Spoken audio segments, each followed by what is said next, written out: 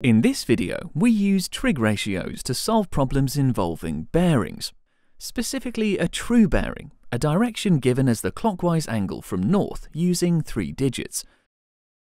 North is given the true bearing of 0, 0, 0 degrees, so this direction, which makes a 45-degree clockwise angle from north, has a true bearing of 045 degrees.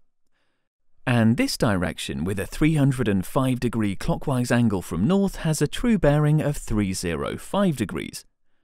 We use bearings in navigation context to describe the direction of travel. In this problem, a plane departs an airport at A on a true bearing of 240 degrees. The plane continues on this bearing for a distance of 100 kilometers from the airport. How far west of the airport is the plane at this location? By drawing a right-angled triangle around the plane's flight path, the distance west is this side, x. And when we subtract this 180-degree angle from the bearing, we're left with a 60-degree angle in the triangle. So we can use a trig ratio to work out side x, as we have one side and an angle. We label the relevant sides, the hypotenuse and the opposite, and with these two sides, we choose the sine ratio. Substituting the values, we write sine 60 degrees equals x over 100. Then multiply both sides by 100 to get x by itself. And finally, using a calculator gives x equals 87 kilometers. And so the plane is 87 kilometers west of the airport at this moment in time.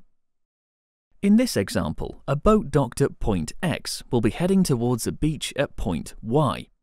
The grid lines run north to south and east to west and are drawn at 1 kilometer intervals. What bearing must the boat travel to arrive at the beach at Y? Since the bearing is the clockwise angle from north, we need to find this angle.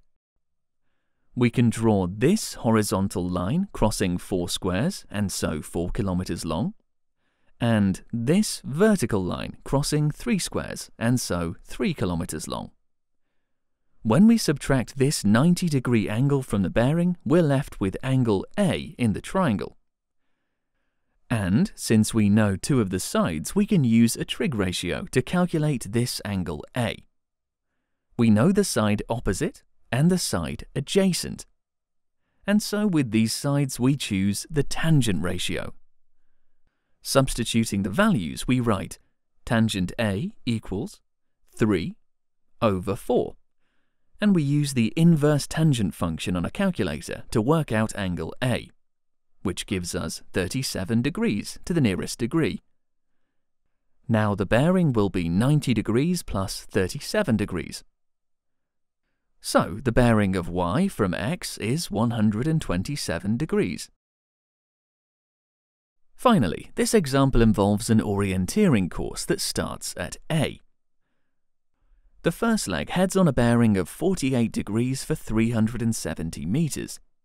At the control point B, the course heads on a bearing of 120 degrees for 495 meters, until it reaches control point C. If control point C is exactly due east of the starting point A, how can we calculate the distance of C from A? Drawing a line from B heading south will cut the line AC at 90 degrees, intersecting at point X. We now have 2 right-angled triangles which we can use to calculate the distance AX and XC. But we first need to find an angle in each of these triangles. Here we have alternate angles, and so this angle equals 48 degrees. And here we have angles on a line which add to 180 degrees, and so this angle is 60 degrees.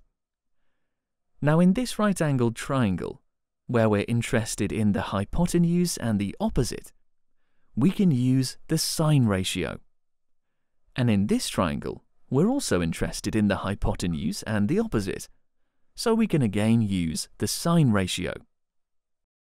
Rearranging for the unknown values and using a calculator gives AX equals 275 and XC equals 430. And adding these together gives the required distance AC equals 705. And so point C is 705 meters due east of the starting point A.